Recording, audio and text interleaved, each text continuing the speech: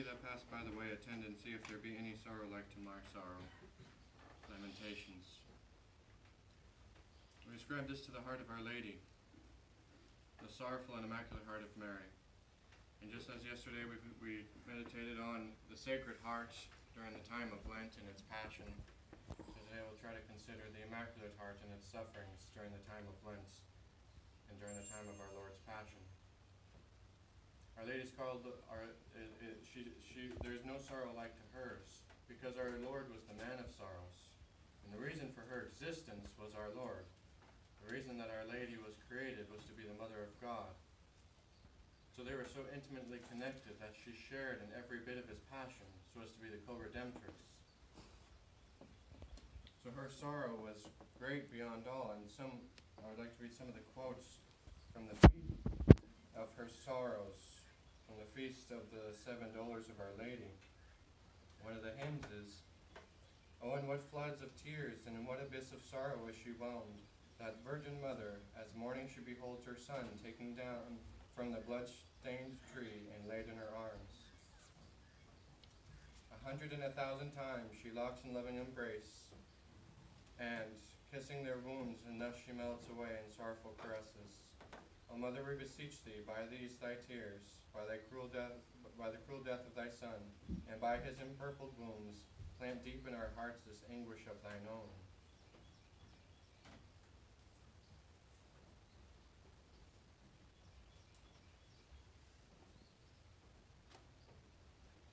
Quickly from the Vespers. "Whither is thy beloved gone, O thou most beautiful among women? Whither is thy beloved turned aside, and we shall seek him with thee? Depart from me, I will weep bitterly, labor not to comfort me. There is no beauty in him nor comeliness, and we have seen him, there is no sightliness. Stay me up with flowers, compass me about with apples, because I anguish with love." That's from the Canticle of Canticles. Our Lady was the mother of sorrows. That's why her heart is the sorrowful and immaculate heart of Mary. Today we have devotion to the Immaculate Heart of Mary, but it's the sorrowful and immaculate heart of Mary. So today consider Our Lady's heart and greatest anguish. And that's why she had the devotion started, the 5 Saturdays, was because of her sorrowful heart. There was no one to console her. No one to console her. So she appeared to Sister Lucia. And Sister Lucia says, "On December 10th, 1925, the Most Holy Virgin herself appeared, and beside her, borne by a luminous cloud, the child Jesus. The Most Holy Virgin put her hand on my shoulder and showed her at the same time a heart surrounded by thorns, which she held in the other hand. At that same moment the child said to her, 'Have compassion on the heart of your Most Holy Mother, covered with thorns, with which ungrateful men pierce it at every moment, and there is no one to make an act of reparation to remove them.'" Our Lady was the mother of sorrows. She had to go through the Passion. She had to experience the Passion of our Lord. She suffered all the pain, as it were, spiritually in her heart of the Passion. She would have died on Calvary. And St. Bernardine of Siena went so far as to say that if we all partook of her sorrow on Calvary, all of mankind would die. That's how much sorrow. But she was held up because she had such peace in her heart, being connected with God the Father. And as God the Father, Christ was given by God the Father. And our Lord said, my God, why hast thou forsaken me?" He was given by his Father to the world.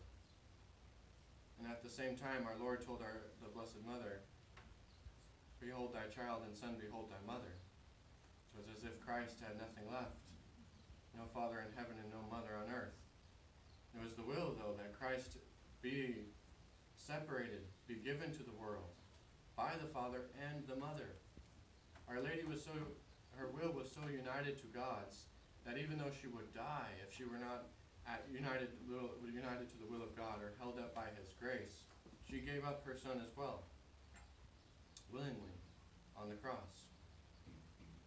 Full of sorrow, black. I am black but beautiful. Full of grief. And yet that sorrowful heart is pierced more and more by men today, by blasphemies and attacking the Blessed Virgin Mary. And our Lord asks, "Have compassion on the heart of your Most Holy Mother." And Our Our Lady then says, "Look, my daughter, at my heart, surrounded with thorns with which ungrateful men pierce me at every moment by their blasphemies and ingratitude. You at least try to console me and announce in my name that I promise to assist at the moment of death, with all the graces necessary for salvation, all those who on the first 5 Saturdays consecutive months shall receive the sacrament of confession, receive Holy Communion, recite 5 decades of the Rosary, and keep me company for 15 minutes while meditating on the 15 mysteries of the Rosary, with the intention of making reparation to my Immaculate Heart." That's what she asked for, to be consoled. And what great graces we can receive from the 5 First Saturdays and 9 First Fridays. 5 Saturdays in a row. You go to Mass, you go to confession 8 days before or after, receive Holy Communion, say your daily Rosary 5 decades, and then meditate for 15 minutes with Our Lady with the intention of consoling her. That's all. And that brings so much joy to the Immaculate Heart because nowhere else she can find compassion. I looked for comfort and I found none. I could not be comforted. So, why is it 5 First Saturdays? And number 5. Sister Lucia says, "As I was in the chapel with our Lord, part of the night on May 29th and 30th, 1930, and speaking to our Lord about questions, I suddenly found myself more intimately possessed by the divine presence. And if I'm not mistaken, here is what was revealed." I'm wondering why it's 5 Saturdays. "My daughter, the reason is simple. There are 5 kinds of offenses and blasphemies uttered against the Immaculate Heart of Mary. 1. Blasphemies against the Immaculate Conception. 2. Blasphemies against her perpetual virginity. 3. Blasphemies against her divine maternity, while refusing at the same time to recognize her as Mother of Men. 4. Blasphemies of those who publicly seek to place in the hearts of children indifference or scorn, or even hatred for the Immaculate Mother. 5. The offenses of those who outrage her directly in her holy images. There, my daughter, is the reason why the Immaculate Heart of Mary asked me to request this small act of reparation, and in consideration of it, to move my mercy to forgive souls who have had the misfortune to offend her.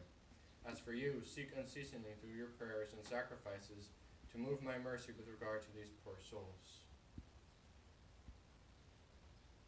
Standing on Calvary, Our Lady, the Mother of Sorrows, would have died of sorrow. And what do men do in return to her, who stood there and offered the Passion with her Son as co-redemptrix for their salvation, giving her Son willingly for our salvation? And what do men give her in return? Blasphemies, scorn, indifference. Yesterday we thought about those who feel indifferent in a way towards the love of the Sacred Heart, and how much it loved us and was pierced on the cross for us. But in a special way, there's a special kind of cruelty that comes with being indifferent or having a hatred towards the Mother's heart. There's a special cruelty about being indifferent towards the Mother. The Mother's the loving one. And like our Lord says, to move my mercy to forgive those who have had the misfortune to offend her. You don't touch his mother. You don't offend his mother. They have had the misfortune, and believe me, it's a misfortune. And he calls them poor souls. Because those who offend Our Lady, I think it's very hard for our Lord to forgive. So that's why he asked that these 5 First Saturdays, she asked that they be done, to console her Immaculate Heart, her sorrowful Immaculate Heart, and to move his mercy, to forgive those poor souls, those poor, the unfortunate, that have had the misfortune of offending Our Lady. So that's all that's required, and especially nowadays. So much has been gone to waste. There's so much we can do just by doing the 5 First Saturdays. Especially now. We look at what's going on in the world and in Russia. 5 First Saturdays. Do them frequently. Do them more than once. Do them well. So that Russia can finally be consecrated to the Immaculate Heart of Mary. And Sister also, Lucia asked our Lord, why can't you convert Russia? Why do you have to wait until the Pope goes and consecrates it? And he said, because I want the world to know that it was through the power Immaculate Heart of Mary, because I want the Immaculate Heart of Mary to be next to mine, to show that it was her triumph.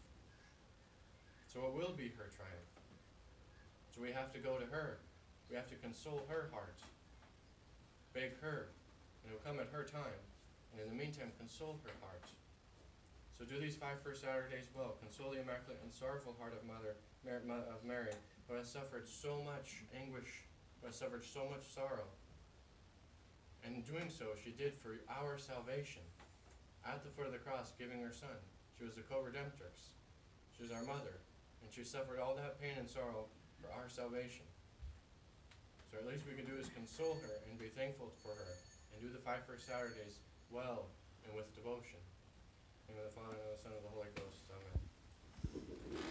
Amen.